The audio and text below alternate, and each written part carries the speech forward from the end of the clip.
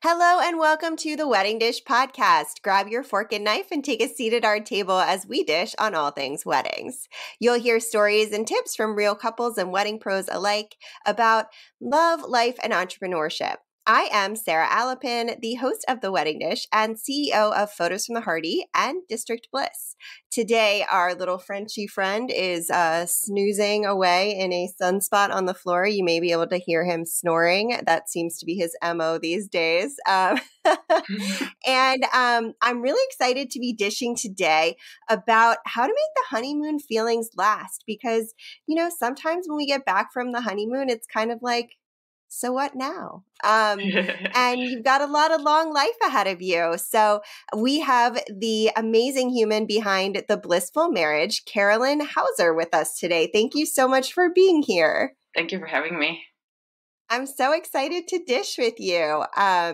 So I have a million questions, and I am Only. so don't we all?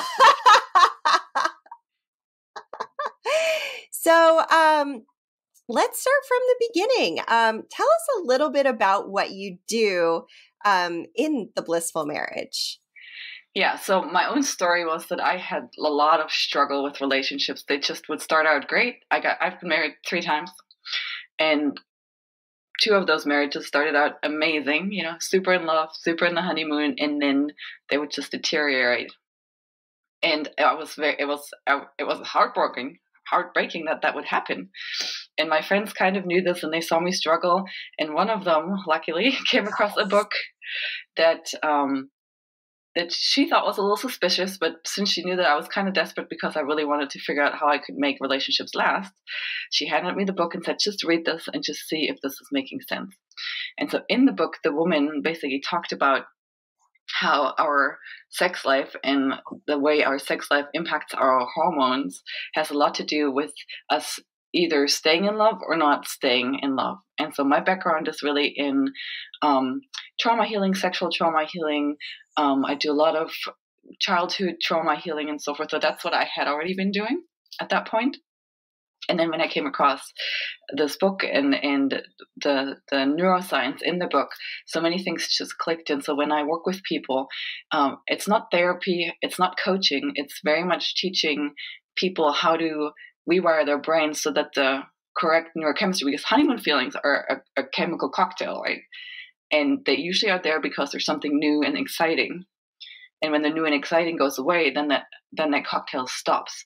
But there's actually things, or there's a way to make love that keep that cocktail going forever if you stick to the specific diet, basically, or the specific recipe to prompt those hormones, That's so fascinating. Yeah.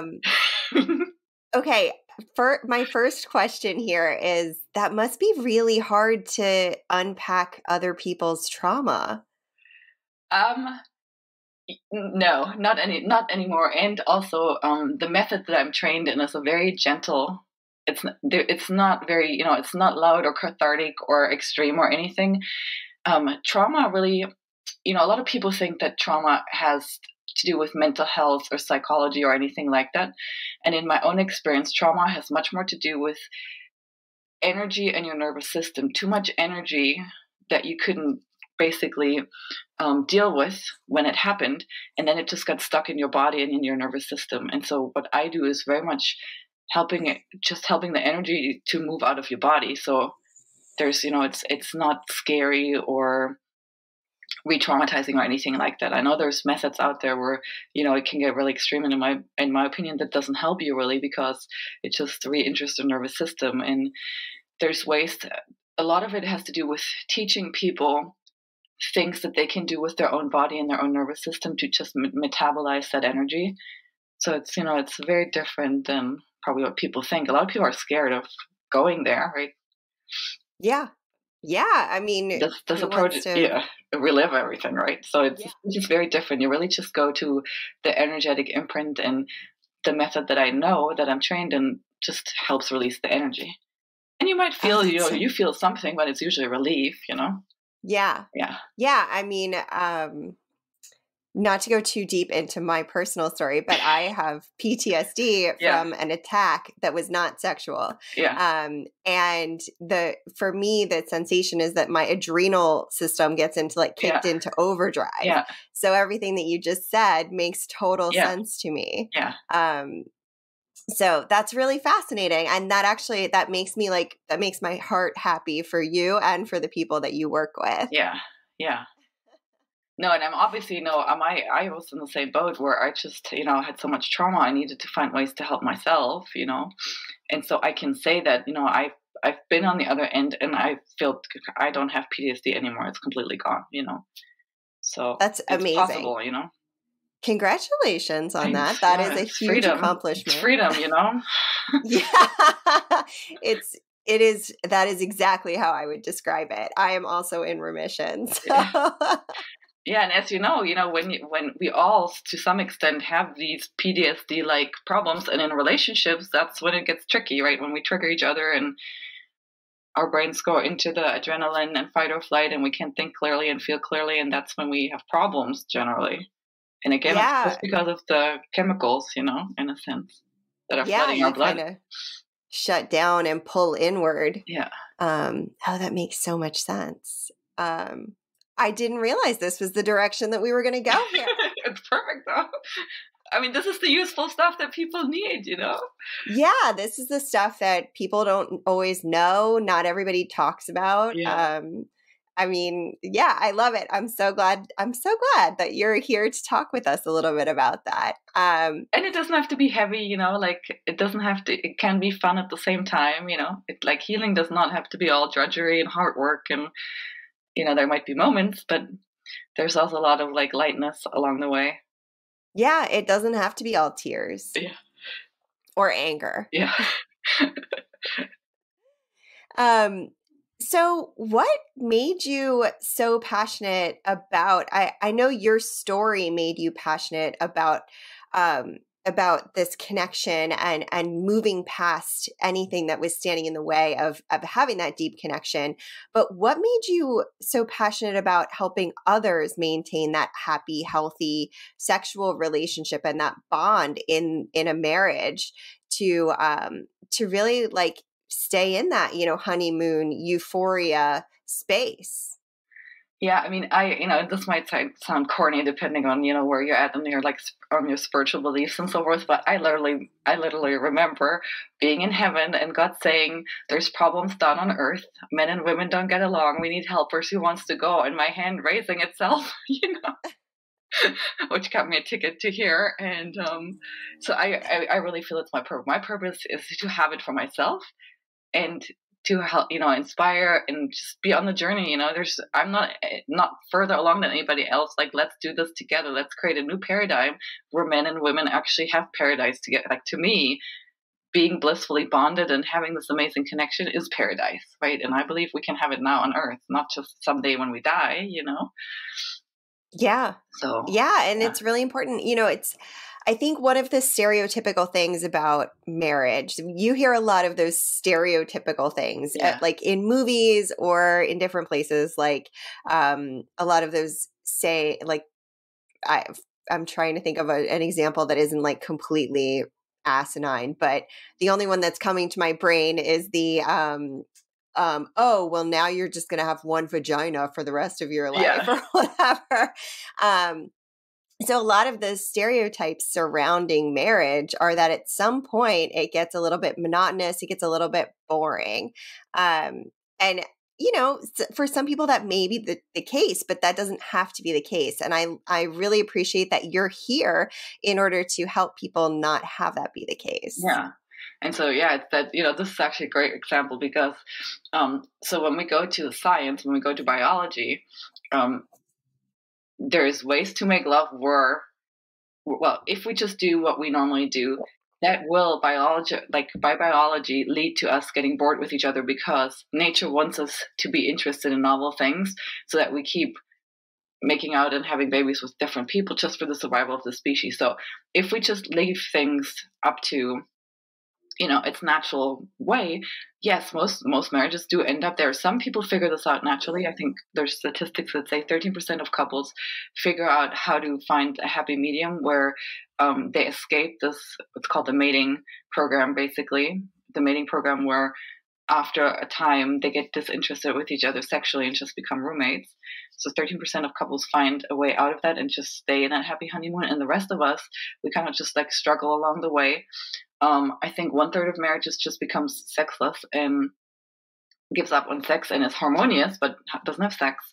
And then the other third, they stay together and they have, intimacy, but it's on a huge roller coaster usually. Like they're close and then they have eruptions, and it's all based on not knowing how to make love in this other way that creates really a different hormonal cocktail.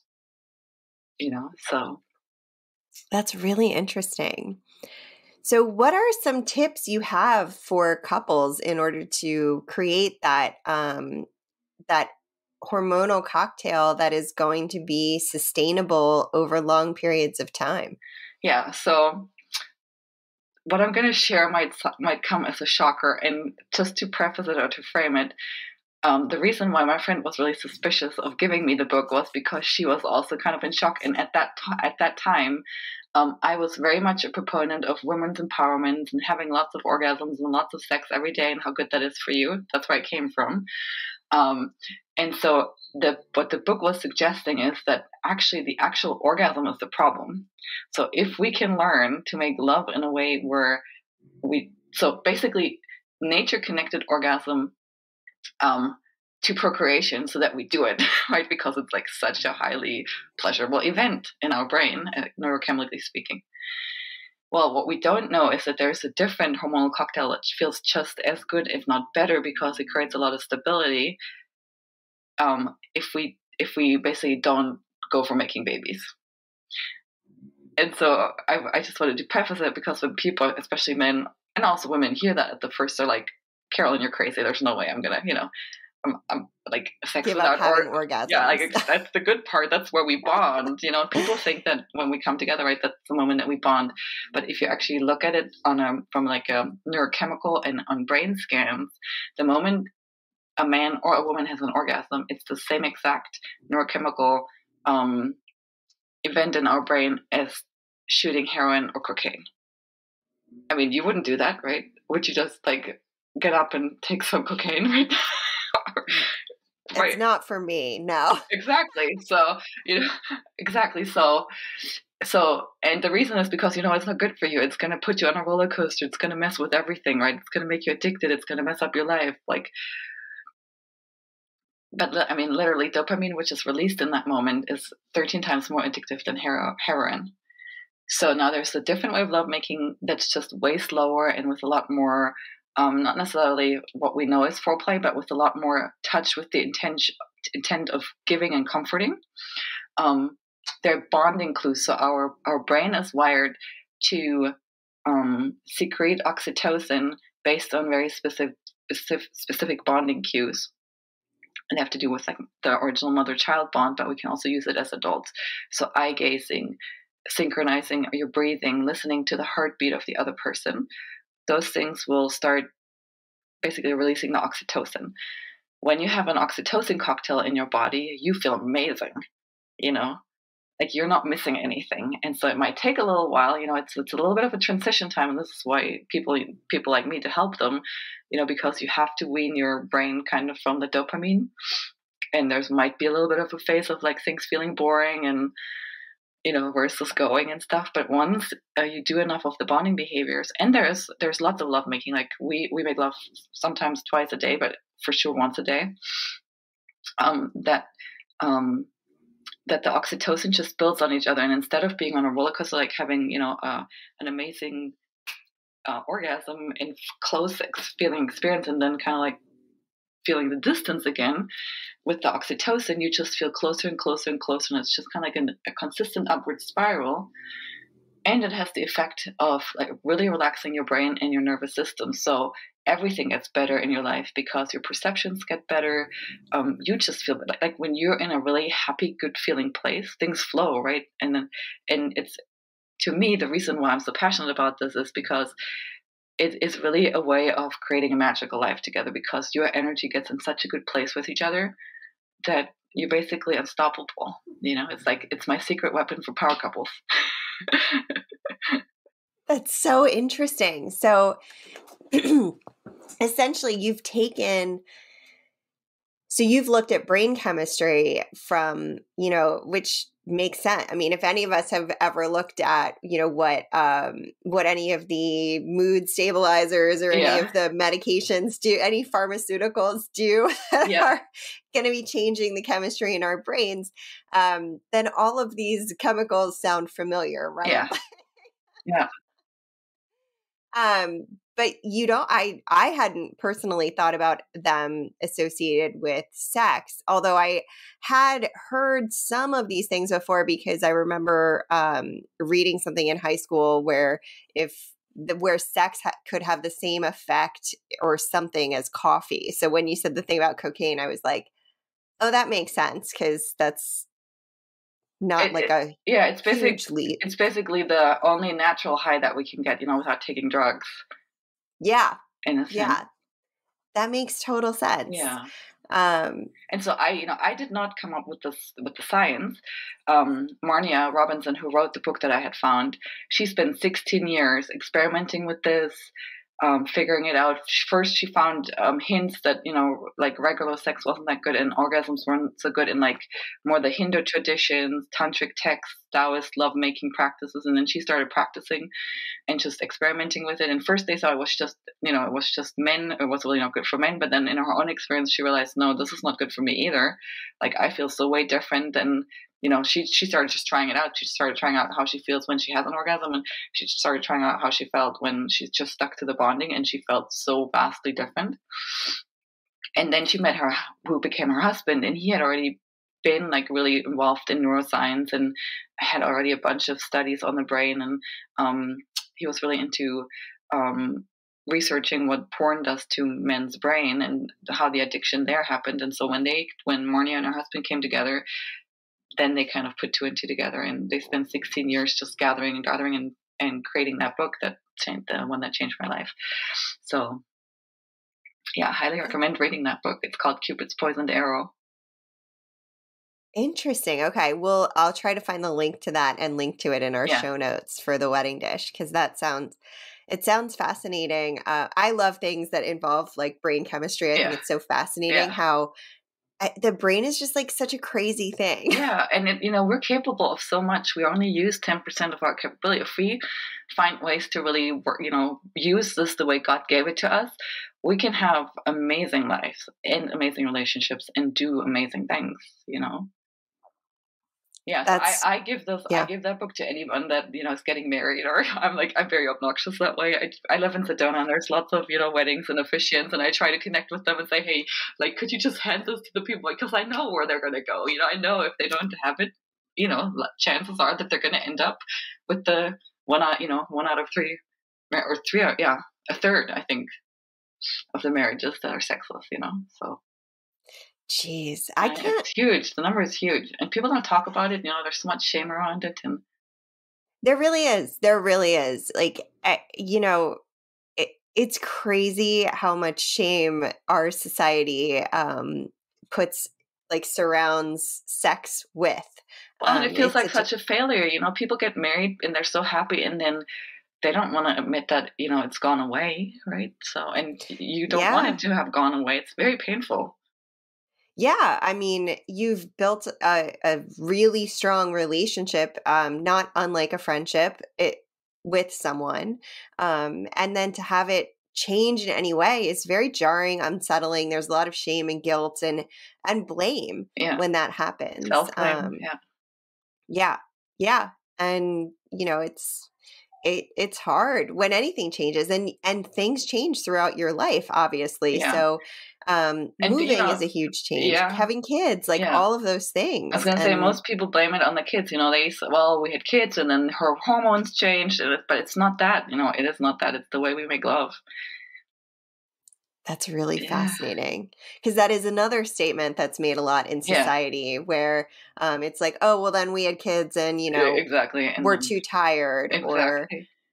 Or, Yeah, I mean, yes, like when you have a transitional period in time, but if you get stuck in that, then Yeah. that's probably the place where you need to reconnect in some capacity, and maybe find someone like Carolyn that is able to help you reconnect, in whatever that looks like. But yeah, that's really Or, interesting. ideally people come to me before they even disconnect and just learn this, so that it never goes away. That's the ideal, really. Yeah, that would be the ideal situation. It's almost like preventative medicine. Exactly. Yeah, no, it is. Like if you could have the key to making your marriage last on the honeymoon feelings, like why wouldn't you? Yeah. Yeah, I'm actually curious because and I am, of course, I'm not an expert in this, but I know I've heard this before and it could be something society just tells me, so I could be totally wrong here. But isn't it true that like a lot of women have trouble having an orgasm to begin with? I don't know if it's a lot, but it's definitely there's some women, and in my world, I'm like, you're lucky because your brain hasn't even gotten on the, dopamine train. Right, a lot of Yeah. women come to me and like, oh, can you like? They think I'm a sex therapist, right? So they come and like, oh, can you finally teach me how to orgasm? I'm like, hold on for a moment, you're actually lucky because you don't have to train your brain from the orgasm. You can just learn this new way and be really good at it. Yeah, that's true. I guess if I'd never had coffee, I might not know I needed it in the morning. Yeah, and if you could learn a way to be totally naturally energized all the time, you wouldn't need coffee. That's true. That's Because true. coffee doesn't, there are side effects. Like this other way doesn't have side effects. It just makes you naturally feel really, really good. There's no heart palpitations. There's no dehydration. There's no acidity for the stomach, you know. Yeah. Yeah. And depending on how much coffee you're drinking Exactly. And versus usually you need more and more as time goes on, and then your adrenals get depleted, and then you need even more. And then at some point your body's just like, I've had enough. yeah, and it can impact my sleep at night if I have too much during the day. Yeah. Yeah. Same thing happens with wine. Yeah. And the thing that sold me, the thing that ultimately sold me on this was, I went on YouTube and I checked out Marnia, and she had some videos on YouTube, and in the videos, I think she was already in her 70s, and the way she looked and the glow she had after, they were married for 30 years at that point, or something like that. I was like, I want what she has. Oh my God, like she is so happy, she is so glowing. She's like, she has the fountain of youth, basically. She's discovered, the fountain of youth. I need to have this. That is amazing. Okay, on that note, we are going to take a fast break on the wedding dish, and we will be right back with Carolyn Hauser in just a minute. Stay tuned. Welcome back to The Wedding Dish. I am Sarah Alapin, your hostess with the mostest, and today I am dishing with the human behind Blissful Marriage, Carolyn Hauser. We have been talking about so many great things today. I'm totally fascinated by the work that you do and your philosophy. I would love to know, outside of coming to you before they exit the honeymoon phase, what advice or what are some tips that you have for newer couples? The most important thing is to start doing lots and lots of bonding behaviors, which is really like what we did as teenagers, when we were afraid of having sex and we were all nervous, and like, and like, oh God, and so just lots of kissing, lots of skin to skin. The most important part for the brain to switch is that you receive and give touch with the intent of comforting. So, not, usually when we're adult people, we touch to turn somebody on so we can have sex.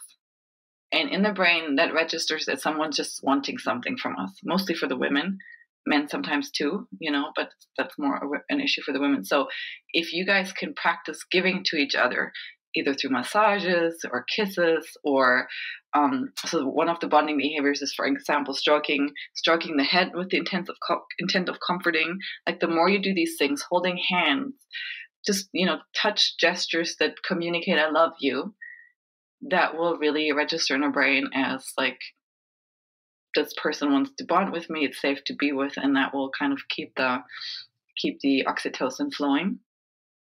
And then I do have videos on YouTube. So, other than coming to Sedona or working in another way with me online, one of a good ways to just start getting familiar with this stuff is to go to the YouTube channel, and there's lots of free resources.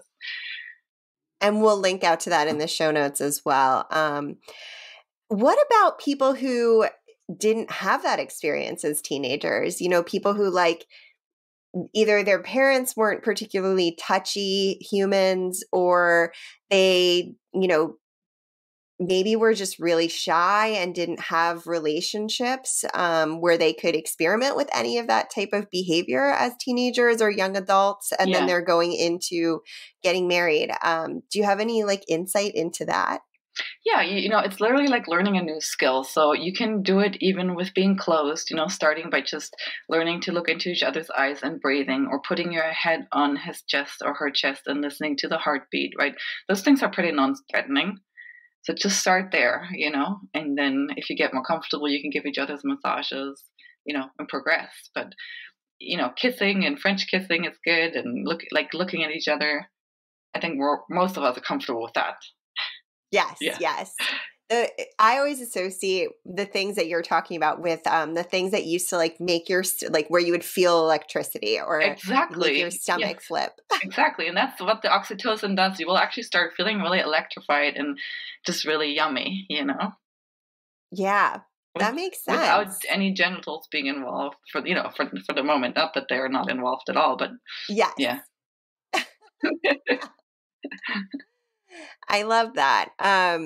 So what about couples who have been married for a while, and they now are starting to feel like they're stuck in a rut, or they've just got a routine where it's just get this over with kind of situation. Do you have any insight or tips or advice for that kind of couples who are in that space? It's the same. And I mean, with most couples, the challenge is to actually make the space and the time. And most of us are subconsciously not programmed for spaciousness and leisure time with each other. We're programmed for giving ourselves, sacrificing ourselves and working hard. So generally, you do need a little help with your subconscious to get those programs removed, basically, so that you can find the time, because we all do have the time, Yeah. Yeah. Yeah. One of my biggest pet peeves in life is when people say, I don't have time for X, Y, Z. Yeah. I haven't had time to, post to social media for my business. And I'm like, look, you have time. If you have time to go take a walk or, brush your teeth, you have time. I mean, that's a basic need, but it's just prioritizing, right? Yes, it's prioritizing. And, it's if you've deprioritized something, then that's fine. But and you should you can't prioritize everything at all times. But when people say they don't have time, it grinds my gears because I'm like, you have time for what you make time for.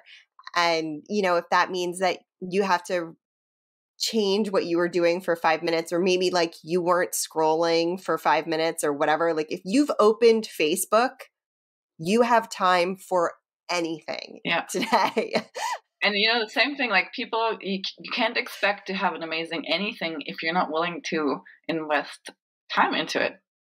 Yeah. Yeah. And the most important things in life are often the things that we neglect the most too. At the end of the life, what most matters is the quality of our relationships. And sometimes I feel like people are just sleepwalking through life and living so on autopilot, trying to make everybody else happy, when at the end of your life, it matters whether you lived your life and you made yourself happy. And you allowed yourself the time and the quality and, the bliss and the pleasure. And we're not here to suffer and suffer through life and just drudge through it and then be done with it. And I was like, okay, that was it. Yeah.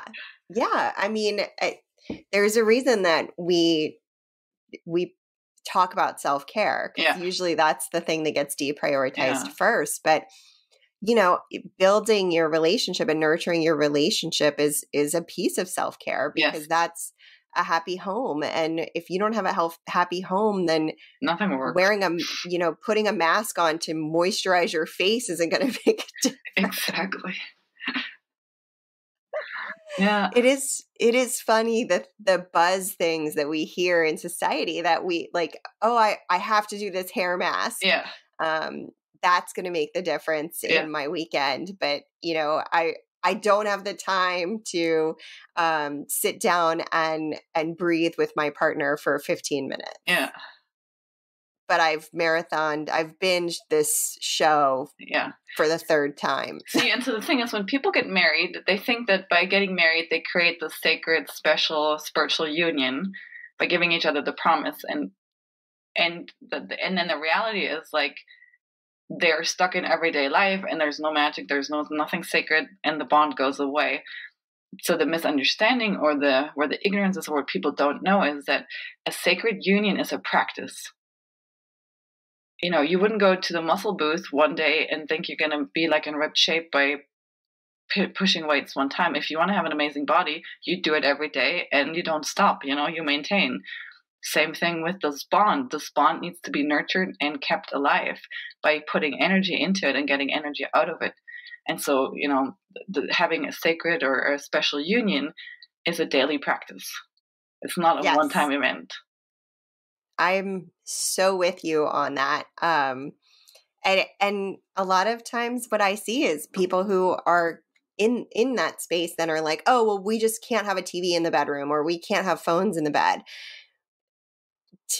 What is your experience? I'm curious what your experience is with that, because I have my own opinions about that, but this is not where my profession lies. I don't have professional expertise here. I do think it's important that you have time away from all screens and so forth, because you're really not connecting with each other when you're at screen. And there's nothing wrong with watching TV and stuff, every once in a while. But if that's all you do, then you're not really connecting with each other. For the oxytocin to start flowing, you need to be with each other, undistracted attention. Oh, sorry, so bad. Our text just arrived. Yeah. In the Blissful Marriage Method, we actually teach people a lifestyle, right? Because when we wake up, we make love, and then we have certain rituals that we do together. Like we have a little altar, and we like sitting in front of it and meditating together and chanting and stuff. And not that that's everybody's, but you have to have some kind of, we recommend having some kind of a routine. Cluzo.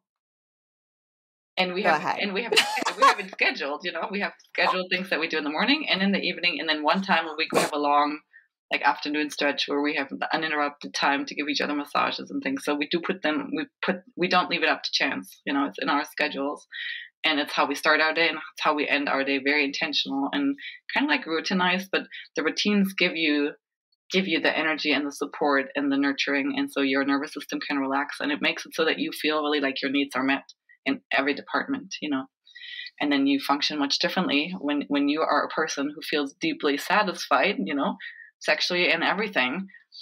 You're a different person. You're no longer the grumpy bitch, Yeah. The nag. You're no longer stressed out and frustrated. Exactly. Takes one to know one. That's so interesting. And it is funny how I always feel like, at least in my case, when I start saying things like, we need to not do this, or we need to change this, it's that I don't have a solution for what I'm feeling. Yeah. So instead of putting something into a routine, I'm trying to remove something, because that's what stress does, right? We're like, okay, I need something off my plate because I'm stressed out. But we don't think about how sometimes adding something in, like what you just were explaining, you have added things into your routine that make everything work better. Yeah. And we often think of it in the complete opposite direction. That's so true. That's such a good point. Yeah. And it's kind of counterintuitive, even though, it's counterintuitive to take more time, when you already don't feel like you have a lot of time. I love how my dog is just having a bark fest over here. Cluzo bud. He's like, yes, I agree. He has been completely silent for this entire season of The Wedding Dish, and now he's just voicing all of the opinions. He's singing the praises. We love it. We love to hear him. I love to hear him. He's so funny. Well, good thing my husky isn't hearing him, because he would start like really singing.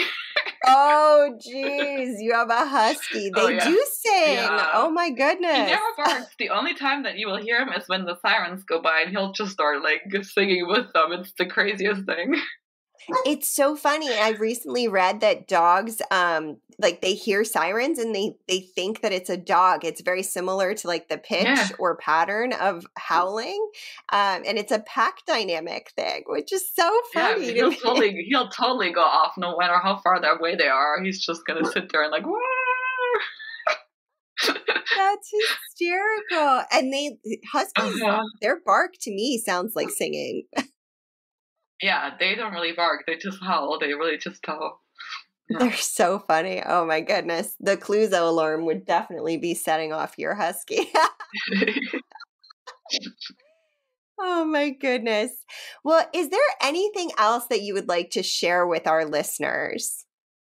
I do want to share that if anybody is interested in having a little bit more spiritual aspect to, before they get married or do something, I do not officiate marriages, but I help people really create a sacred union and kind of give them some ideas of how to maintain it. And I create a little ceremony with them and some promises that they can give each other that are more practical and really attainable.